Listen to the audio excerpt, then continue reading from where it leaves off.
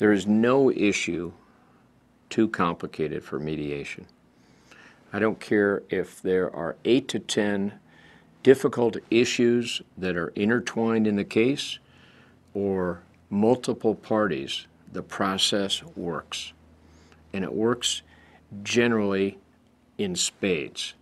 Once we get the parties down, once we talk to them and let them express themselves and start to find out what their interests are, the process works and we can come out with a successful result no matter how difficult the case is. When I walk into the room at the start of a mediation, it's a pretty serious moment because the parties are new to the process. The lawyers are kind of looking to the mediator to shape the day. I do what's called setting the table. It's a mediator's term where we go over all the rules for that day. And once we get started with each party telling their story, then things start to melt down. We start to get a flow in the mediation, and a lot of really good results come out of that once we get the parties to that point. The fact that they commit to show up for the mediation is huge in and of itself.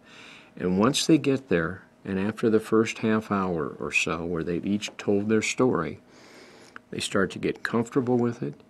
I think I'm asking enough probative questions of them where they start to feel like we do care and we are searching for a solution to help them find a solution. And once that comfort level sets in, we've got a positive day going. It's important in mediation that the parties understand that what the mediator is doing. First of all, he's neutral, and he states his neutrality at the start of the mediation. He's there to help facilitate negotiation or conversation between the two parties themselves who end up crafting their own deal.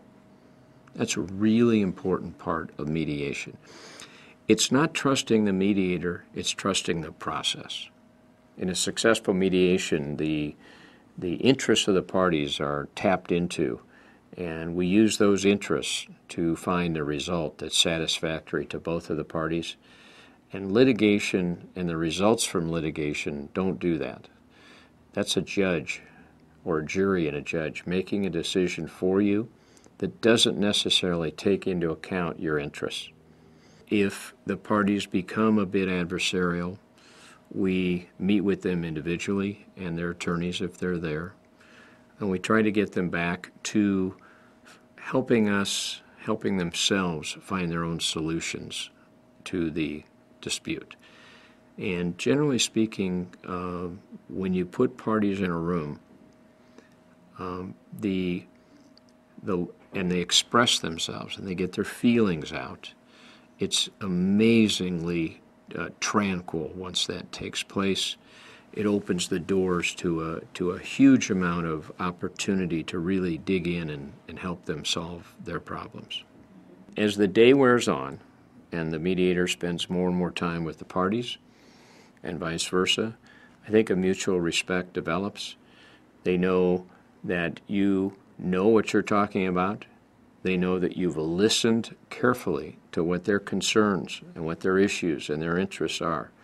And once you get past that point of achieving their confidence, then the door's open to a successful result. Another really important thing that comes out of a positive mediation is that the process is totally confidential, and the agreements are totally confidential, unlike a court case that's out in the public.